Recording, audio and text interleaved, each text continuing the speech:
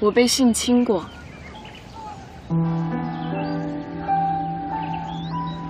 13岁那年，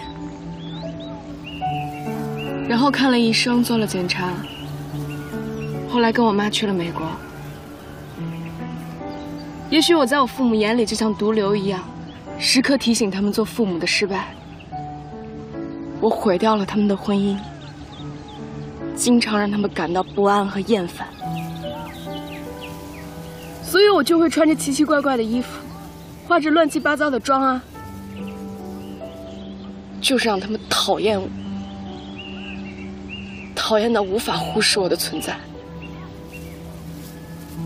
我哥说我挺蠢的，你觉得呢？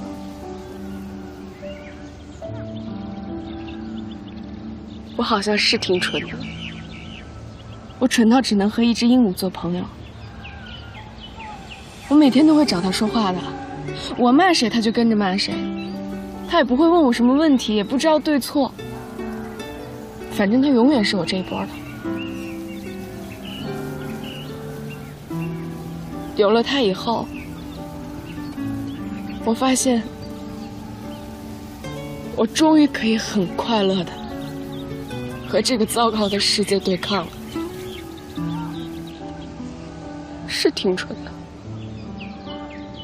但是有用啊，对吧？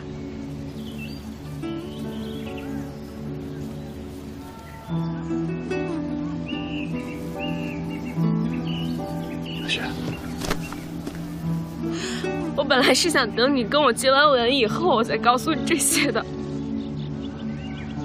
但你放了一首这样的歌，还讲了一个比我更惨的故事，我真是没法忍啊！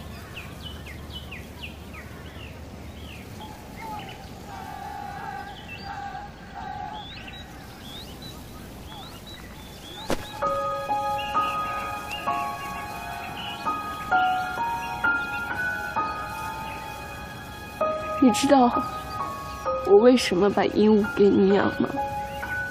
因为我觉得你的驯服，我让它忘记愤怒，成为更好的自己。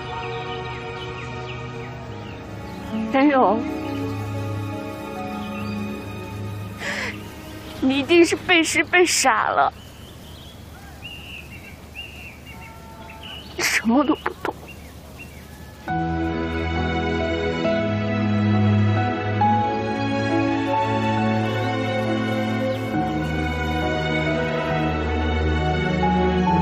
iQIYI, strange name, amazing shows. iQIYI